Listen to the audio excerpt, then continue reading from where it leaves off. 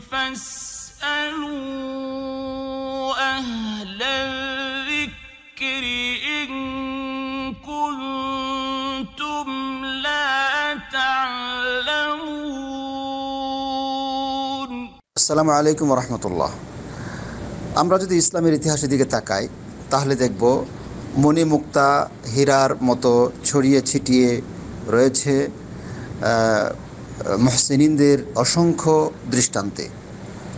আমরা একটা দৃষ্টান্ত উল্লেখ করব বা কয়েকটি দৃষ্টান্ত আনতে পারি। যেমন একবার ইন্ডিয়ার কোনো এক অঞ্চল থেকে, তো তখন তো আর এরকম ভাগ ছিল না, বহু আগের কথা। তো ভারতীয় উপমহাদেশ থেকে এক ভদ্রলোক, মোবারক নামে এক ভদ্রলোক, তিনি ইরাকে গেলেন কাজ করার উদ্দেশ্যে, কর্মের উদ্দেশ্যে। তো সেই যুবক আঙ্গুরের বাগানে কাজ করতেন। তো সংক্ষেপে বলছি, সেই বাগানের মালিক বহু বছর পর, কয়েক বছর পর তাকে মিষ্টি আঙ্গুর বারবার নিয়ে আসতে বলছিল। তো উনি বারবারই টক আঙ্গুর নিয়ে এসে দিচ্ছিলেন সেই যুবক। তো উনি মালিক অসন্তুষ্ট হয়ে তাকে বকাঝকা করলেন এবং বললেন যে কেন তুমি এই কাজ করছো? তো বলছে যে আসলে কোনটা মিষ্টি আর কোনটা টক তা তো আমি জানি না। তো বলছে এত বছর থেকে কাজ করো, তুমি জানো না কোন গাছের আঙ্গুর টক, কোন গাছের আঙ্গুর মিষ্টি? তো উনি বলছেন যে আপনার সাথে তো আমার খাওয়ার কোনো অনুমতি আপনি সেভাবে বলেনও নাই, আর ওরকম কোনো কন্ট্যাক্টও ছিল না, পয়সার বিনিময়ে আমি কাজ করি। আঙ্গুর গাছ থেকে পড়ে আমি উঠিয়ে ডালিতে রাখি বা ব্যাগে রাখি, কিন্তু কোনোদিন তো আমি আমার মুখে দিই না, আমি খেয়ে দেখিনি।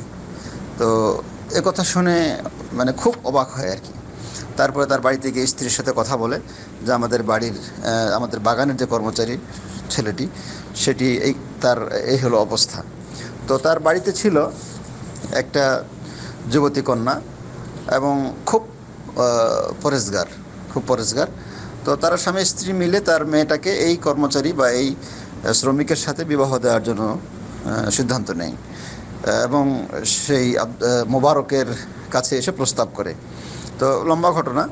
তো শেষ পর্যন্ত মোবারক ওই মেয়েটাকে বিয়ে করে এবং তাদের গর্ভে যে সন্তান হয় সেই সন্তান সূর্যের মতো পৃথিবীতে ইলমের আলো ছড়ায়।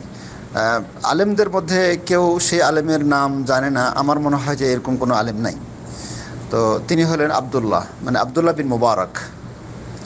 তো এই যে মাও মুত্তাকি মহসেনা আর বাবাও মহসিন এবং মুত্তাকি পরেশগার, তাদের দুজনের মাধ্যমে আল্লাহ যে সন্তান দিয়েছেন কত দামি এবং পৃথিবী কত উপকৃত হয়েছে সেই সন্তানের মাধ্যমে। তিনি সেই মুহাদ্দিসের নাম হলো, সেই ছেলেও বড় মুহাদ্দিস এবং অনেক বড় আলেম, যুগশ্রেষ্ঠ আলেম ছিলেন তিনি।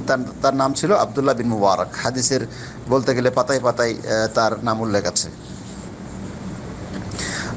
এহসানের আরেকটা উদাহরণ আমরা আনতে পারি যে ওমর রাদিয়াল্লাহু তাআলা আনহু যখন রাত্রে নগর পরিদর্শন করছিলেন একাকী, তখন এক ঝুপড়ি ঘরের ভিতর থেকে আওয়াজ আসছিল। তো মা তার মেয়েকে বলছে যে রাত প্রায় শেষ হয়ে আসছে, তুমি উঠো তাড়াতাড়ি, দুধে পানি মিশাও এবং তারপরে বিক্রি করতে যেতে হবে।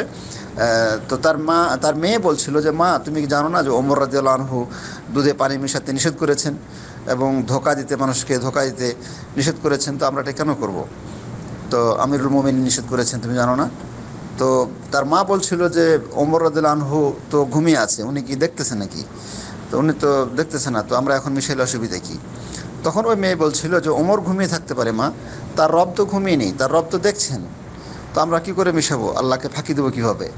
তো এই যে একটা এহসানের অবস্থা, তো এটা একটা অনেক বড় একটা উদাহরণ হতে পারে এহসানের। তো এহসান আসলে সর্বক্ষেত্রে, তো যে ইসলামের ক্ষেত্রে এহসান আমরা একটা উদাহরণ আনতে পারি।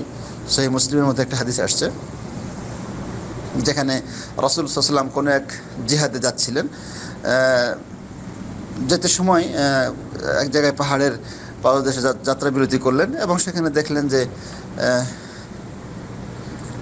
সেখানে ফিরে আসতে সময় পাহাড়ের পাদদেশে যাত্রা বিরতি করলেন এবং সেখানে গনিমতের মালগুলো বন্টন করছিলেন।